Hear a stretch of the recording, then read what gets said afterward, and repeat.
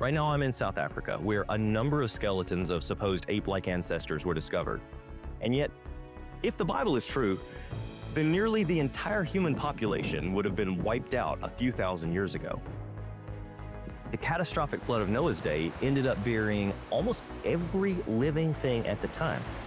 That would have included the human population living in the 2300s BC.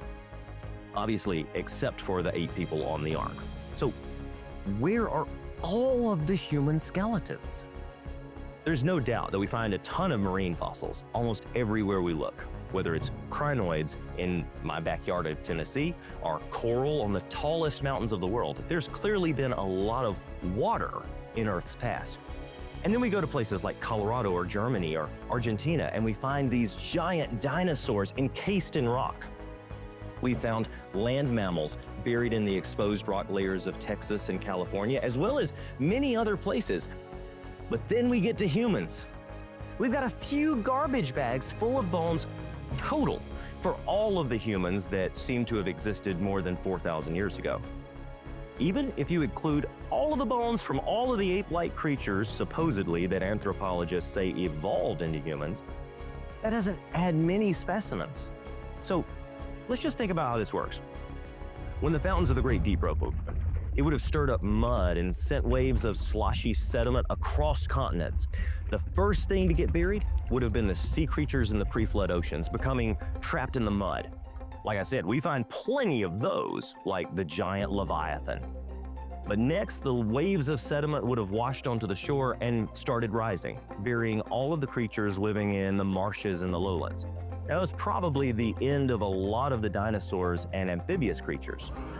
The water continued to rise until many land mammals in the upper continents could no longer run. But what about the humans? Well, even though sometimes we don't act very intelligently, we're still a lot more reasoning and logical than any animal. Humans obviously don't live down in the swampland, so they would already been living higher than the pre-flood level, so they've got an advantage. But you can bet that when the water began to rise, they would have climbed as high as they could, floated as long as possible. Maybe they even survived a short while by grabbing onto floating logs or driftwood.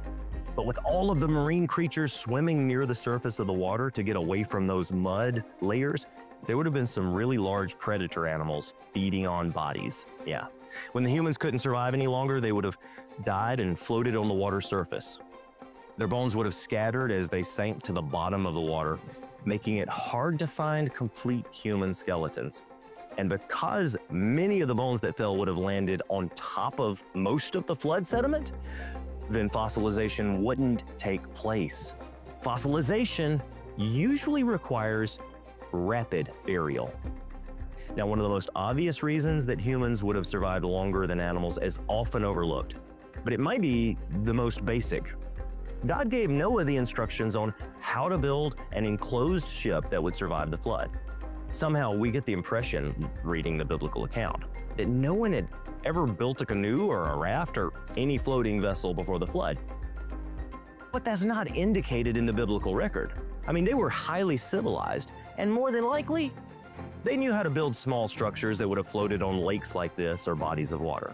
So if you started to see the waters rise and you'd been listening for years to some man named Noah talk about a great flood, wouldn't you climb on board the nearest boat or even a crudely constructed raft to try to wait out the flood?